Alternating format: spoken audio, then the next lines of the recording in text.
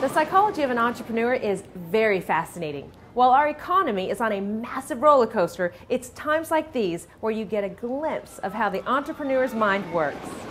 An entrepreneur is confident. They are considered insanely creative and are constantly coming up with new ideas. The key to their success is that they are able to take their vision and strategically turn it into a full-blown business. It's the American dream. Own your own business, be your own boss, no one to report to, work from your kitchen office with thoughts of unlimited earning potential. Tom O'Malia, director of the #1 entrepreneurial program at USC, gives us some insight to an entrepreneur's mind.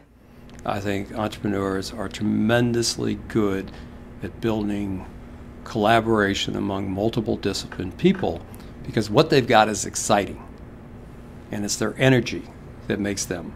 And the most important part, when you take all of the realities and you add the one soft characteristic, it's perseverance. Never, ever, ever, ever give up. It's the not-so-good times where we see how the entrepreneur's thought process truly works. They are risk takers. They have the mentality of seeing risk as a challenge, not as something negative. Barbara Hyde-Evans of Hyde-Evans notes a silver lining around the dreary cloud of slow business. She says, it's time to do things she was too busy for in the past. Organize and advertise aggressively. It's an opportunity in that sense. Extreme inflection points always create opportunity. What positives, if any, are available to me now? Such creative minds. You may have heard the term serial entrepreneur. They are true to their work and have started many businesses. Entrepreneurs are ones to watch for. Accomplishing the American dream, they continue to fuel the economy and change the world with their businesses and ideas.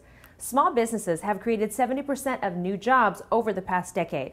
The ability to think differently, possess creative talents, have desire and passion are the roots of an entrepreneur. Now, on the flip side, their minds are constantly flowing with ideas. 20 balls can be in the air at one time. Let's try this one. No, go here. How about over there? Though this will work. I have a new idea. What do you think about this? Do we have enough funding? Do we have a business plan? How do you identify an entrepreneur?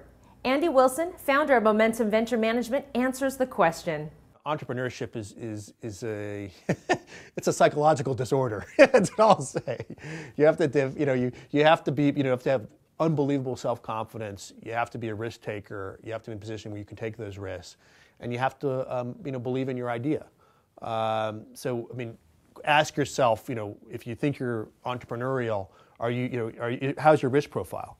Do you drink your own Kool-Aid?